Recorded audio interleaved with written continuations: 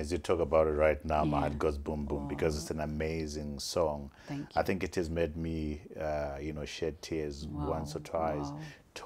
Talk to me about your creative process as far as that song is concerned and many others.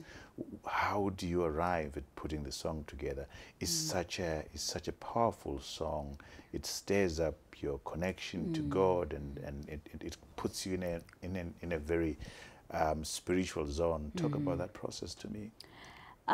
For me, especially my worship songs, they just come out of times of worship, personal worship and meditation. So Ndimi came to me as I was driving to work, I think one of the days, and I was just looking at all the challenges that people are going through. People are heavy laden with so many issues, but where can we get our help? Who can we look to? And I just started singing Ndimi and looking at his creation on the other side to see, God, you did all this. You are, and there's no one else. And I guess the creative part of it was it's one of the songs that took me the shortest time Really? to put together, because once I put it up with the board of approvers, it was an instant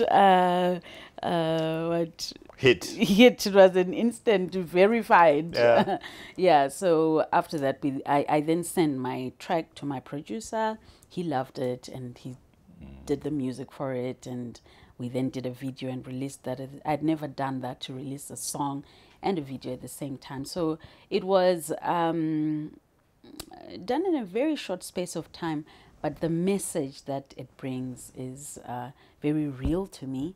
And I guess I know that when something ministers to me, it will minister to the next person. It ministers to a lot of people, Janet, because the last time I checked, it was sitting at close to 700,000 views on YouTube. That's huge. So it's ministering to a lot of people.